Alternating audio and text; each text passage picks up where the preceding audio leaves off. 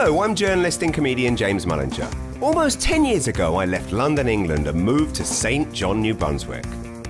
Since then, my stand-up career has taken me to just about every town and city in Atlantic Canada, which, let's face it, has provided plenty of material.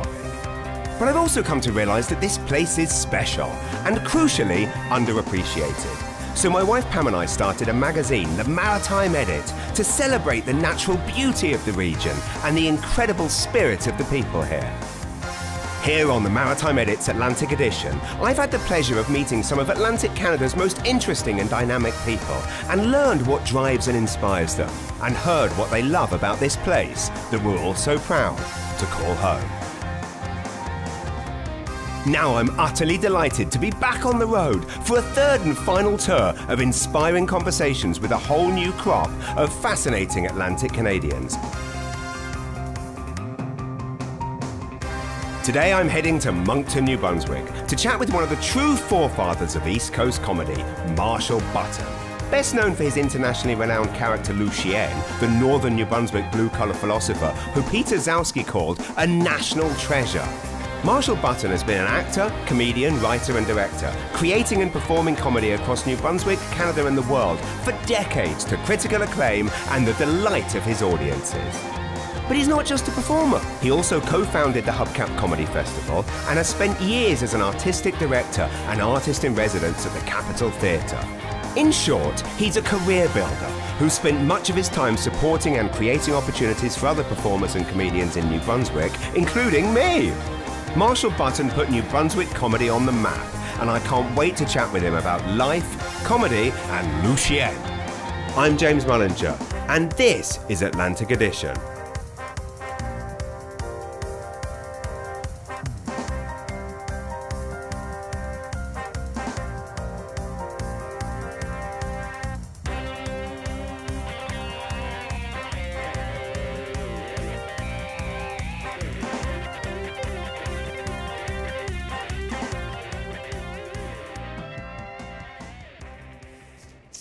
Hello there.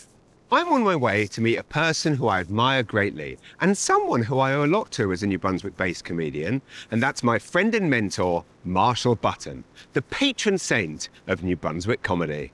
And in addition to being arguably the most successful and well-known comedian in the province, he's also made it his lifelong mission to provide opportunities to other artists, including myself. When I moved here in 2014, I didn't know anyone, but meeting Marshall and his business partner, Robert Gallant, changed everything. They booked me for the Hubcap Comedy Festival, and then Marshall helped me craft a routine that has become a staple of my set for many years. I can't wait to chat to Marshall about his career highlights, how he created his iconic blue-collar philosopher, Lucien, and what's left on his bucket list on stage and in life. Here we go.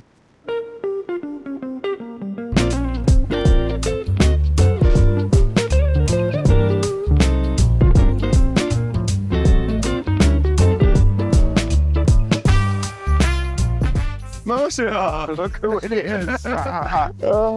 Always great to see you, my friend. Likewise. Thank you so much for doing this. Oh, well, I wouldn't miss it for all the sunny days in Moncton. Well, yeah, I know this is quite a rare sunny day for this time of year. But well, if you're from St. John, it'd be rare. But we get a lot of sun here. Our river isn't much to brag about, but yeah, it's the scene of downtown Moncton, and here we are. It is. It's nice to be here with the man who is in many ways the mayor of Moncton, or certainly the artistic mayor of Moncton. Yeah, I did an event last night where someone referred to me as a treasure, but I'm worried that someone might try to bury me now. Yeah. That's what they do with treasure in New Brunswick, don't they? That's it. The treasure goes underground somewhere. I do, yeah. I think you're safely above ground for many, many more years. I mean, do you still feel the same sense of excitement when you're standing outside the Capitol, or indeed any beautiful historic theatre? I do think we're very spoiled in this province, that we do have the Capitol and the Imperial, you know, another one that's no stranger to you in terms of a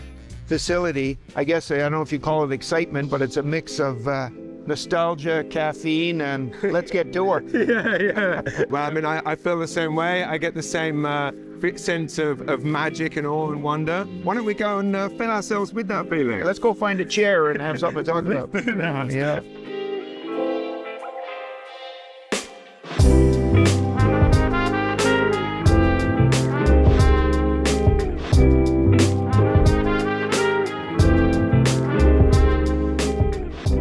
As advertised, the Empress Theatre.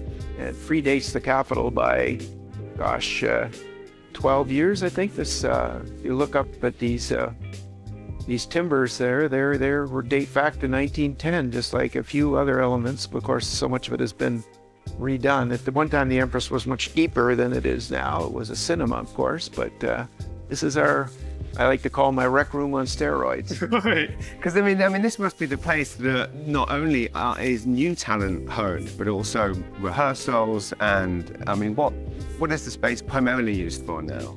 Well, I would say performances, but during the dreaded pandemic, it became a bit of a savior for the capital because some arts groups had funding available to them to develop works. We staged a very successful production of the Rocky Horror Show here.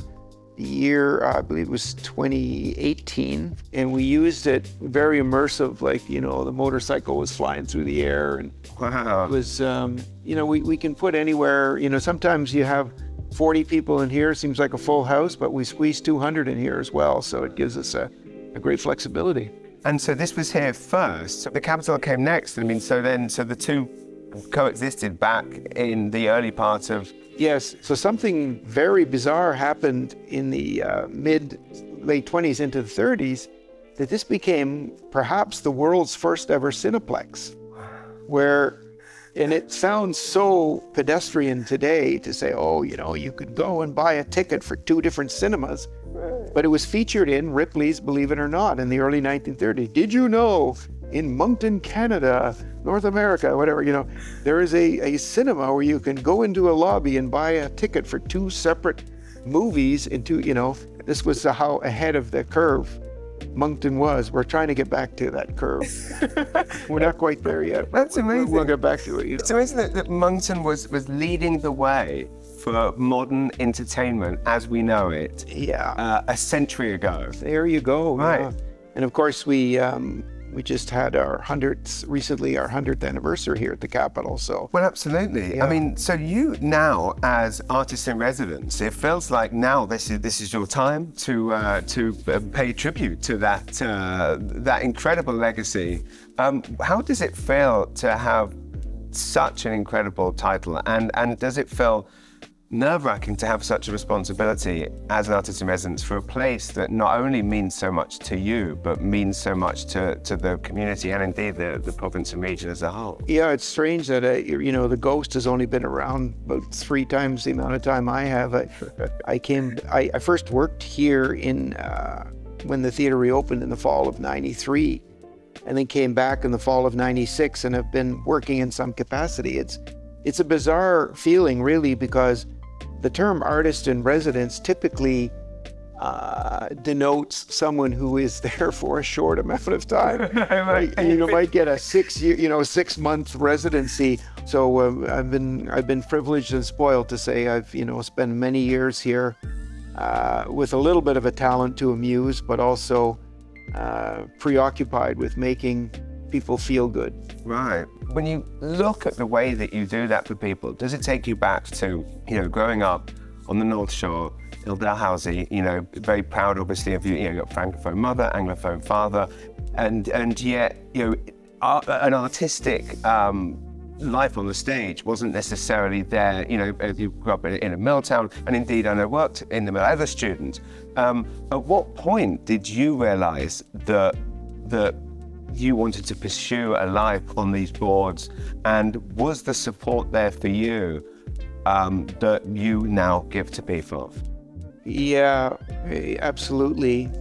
Which is curious. I mean, I was born in the late 1950s, and the years that I grew up, first of all, I didn't know that was a job. Right. I mean, I saw movies, I guess, and I didn't make the connection that these people who made them, or eventually I got to see plays, and I think that's what professional plays, and that's what sparked it.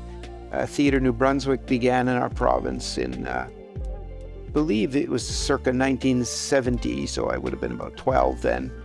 And they had this circuit. They would come through and put on these sometimes marvelous plays in our community. Yeah. So first of all, I realized that was a possibility, but secondly, when I announced at age 17 that I was going to university to study theater, I was never discouraged once. People thought, well, that's the natural thing that you should do. Many of us come, like I did, I came to it from very much being an introvert, very much being shy to express myself, but realizing that as soon as I could put on the mask of a character or wear a hat or plaid shirt that I might wear, you transform into that persona, and that was really where I felt the most comfortable.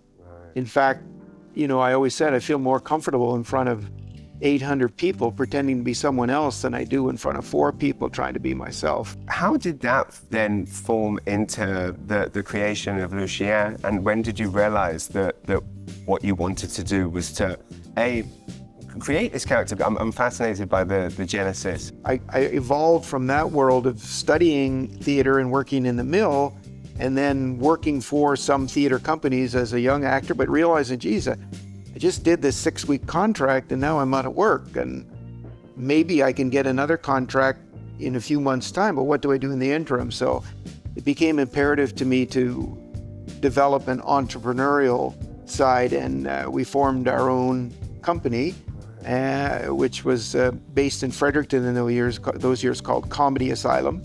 And I tried my hand at writing, and in 1984, New Brunswick was celebrating 200 years of being a province, the only province to have successfully separated. We separated from Nova Scotia in 1784. So New Brunswick was celebrating this event, and so we decided to write a show that took the mickey out of it. And just by accident, at the very last second, I said, well, I got this thing there. I just been telling jokes with friends, and I kind of wrote this 2-minute monologue of this character. And when the show became a hit, it was called Maritime Mixed Grill. But this character, who started out with about 3 minutes on stage, you know, just because of the reaction of the crowd, and I'd go and try to write something new and people would react, and then so this thing became 20 minutes long, to the point where I was despised by all the other actors. Stealing the show. Yeah. And as you know, getting married, and then eventually you have a family, and then this thing comes along, or you create, that somehow people would want to see in Chilliwack, BC, and Regina, Saskatchewan, and Switchblade, Manitoba. So you go to these places and take it around, and it really was the meal ticket for me as an actor. Yeah. That's amazing. And then how did you keep the character, touring for so many years? I mean, you were obviously writing new shows all the time. Once, Lucien became kind of so beloved, did you then feel like you had to reinvent the wheel, or did you, kind of roll with current events? And how did you, and again, I mean, and still to this day, people are kind of there. I'll put it wasn't my idea. I really had said, okay, I'm going to do this. It was this Maritime Mixed Grill review in the 80s. And then I developed it into a one-person show in 1986. So I said to myself, okay, I'm going to do this. I will run it once, and I will say goodbye. I will never do this again. Be careful what you wish for in show business. And what you wish for, I guess, is ultimately a career. And then you realize that, well, wait a minute. I can go to this community and in one night, make more money than I would working 5 weeks as an actor for this theater company. You think, well, there are bills to pay. There are diapers to put on these babies. And it's a great motivator, isn't it? To provide for one and those whom you love, and your family as such.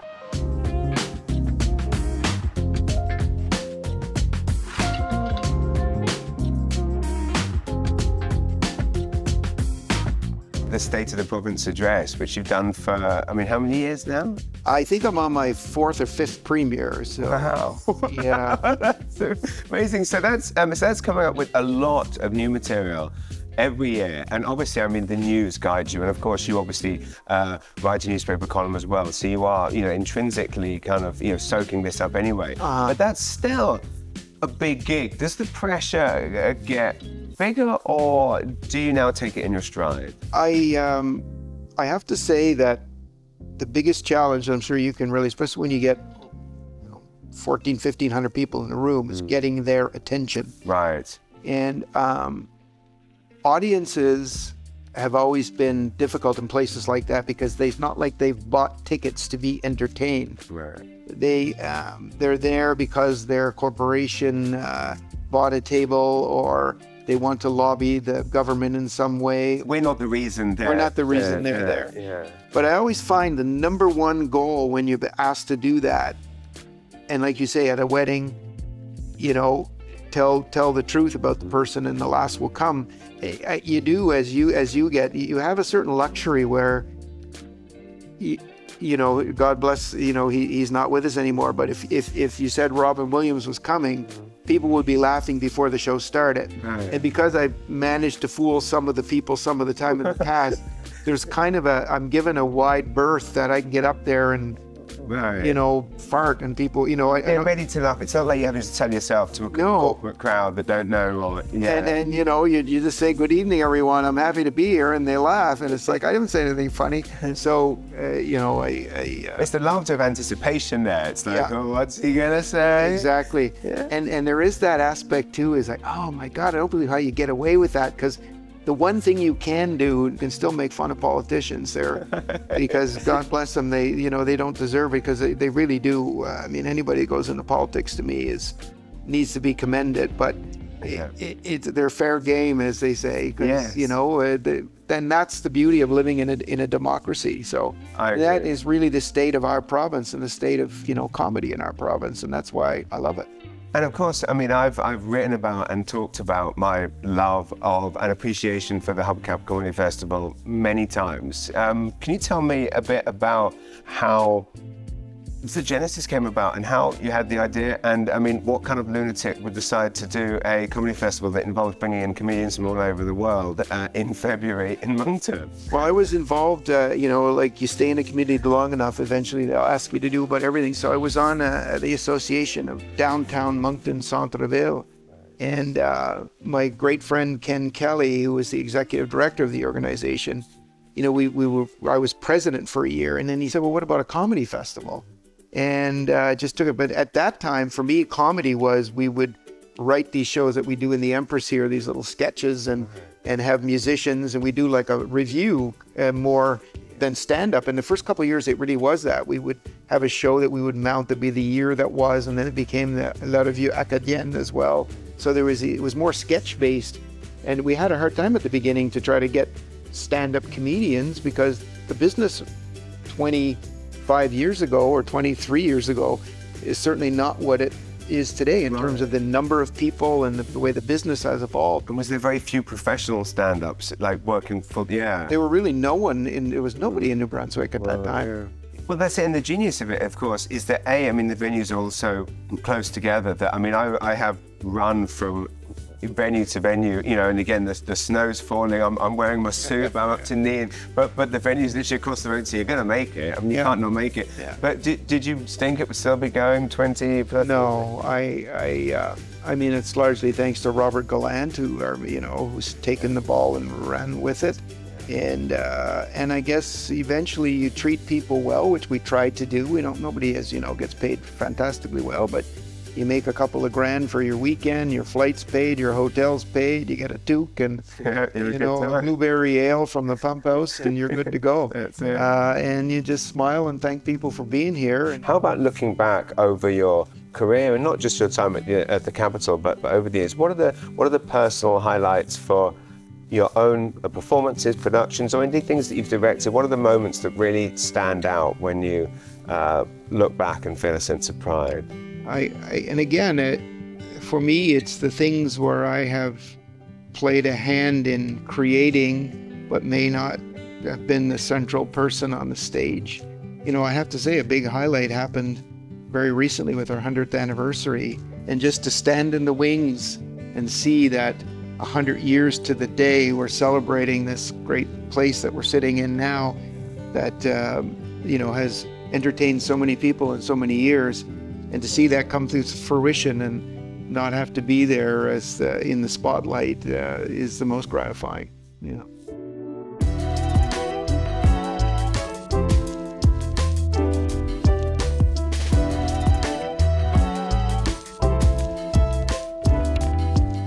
it's amazing to see so much growth and development in Moncton, and I love the build it and they will come mentality here. How does it feel for you as a person who's made this your adopted home, and what's it like to see so much growth and success here? I would say a city has had a tremendous run. I got here in the mid-90s and was impressed by this can-do attitude and a steady economic climb that has really not seen a blip. Despite the recent inflation, despite whatever's going on in the world, it's just slow and steady who wins the race, but it's, in Moncton's case, fairly rapid at times as well. So happy to call it home because despite its being the biggest population center in New Brunswick, feels like Dalhousie, the little town I grew up in. People are that friendly, so. Right, yeah. That's the sweet spot to get the you know, an arena where you can see UFC and John Mullany and Russell Peters, but also everywhere you go, you're going to bump into someone you know. We just met a woman from the Miramichi carrying a shopping bag that was down slumming it here, so you see it all. It's great, it's great. It's beautiful. Yeah. I mean, how did it feel when you were awarded the Order of New Brunswick? Did that feel like a real moment for you? I got a little mixed up because I thought they were calling about the odor of New Brunswick. I've been stinking up the place for so many years. I don't know. I guess, you know, as I alluded to, you stay in business long enough and, you know, manage to not get caught with your pants down in an alleyway. Eventually, they'll recognize you for something. No, well, not yet anyway. Hey, that could happen today. Will they retract the Order of New Brunswick? There you go. Yes, I could be the first ever to have it, have it renounced. Well, if it was going to happen with anyone, it would happen with me, my friend. You know, because where you and I started, we'd heard of this guy who moved to New Brunswick from Britain. And I was, you know, putting together a show for the comedy festival. I had the crazy idea to combine comedy with symphony music. So I said, we need a really good stand-up. And then we got together. As you know, this has got to be 6 years ago or so now, where I said, James, we're going to do this bit that's going to be you transforming into a New Brunswicker. You bought it wholeheartedly. And we came up with a spoof of that I Am Canadian. You came up with the amazing bit. It was genius. Now we're at a stage now where, yes, you're almost there, but to complete the makeover, where we need to go with this is no more James. You got to be Jimmy. Jimmy Mulligan. Jimmy Mulligan. Jimmy Mulligan.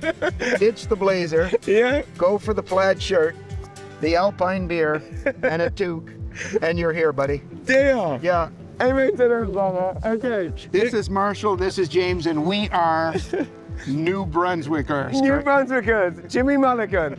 Watch out, Hubcap Comedy Festival 2023. Jimmy Mulligan, plaid, no suit, Alpine, new name. Same old jokes though. Oh yeah, there are new jokes. The transformation is complete. Oh, that's absolutely beautiful. Yeah. I mean, if there's anyone I can take advice from, it's the man that wrote my signature routine. So that's it. I am Jimmy Mulligan from now on.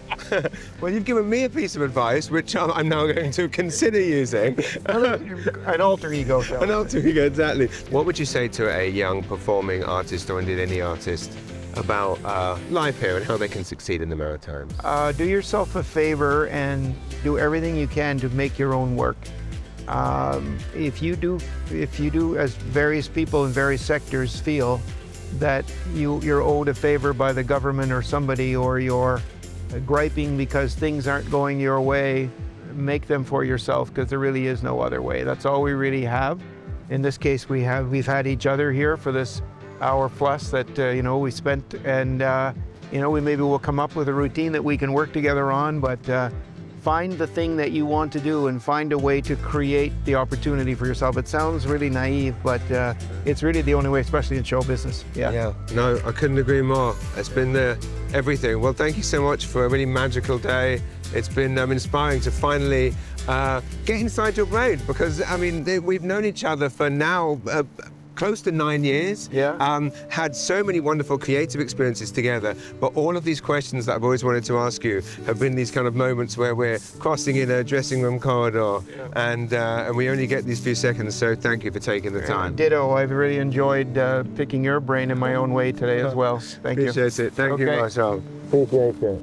Yeah. The patron saint of New Brunswick. Let's go buy our tickets for the comedy show. Let's do that. Let's go and get Jimmy Mullinger. But I'm in here.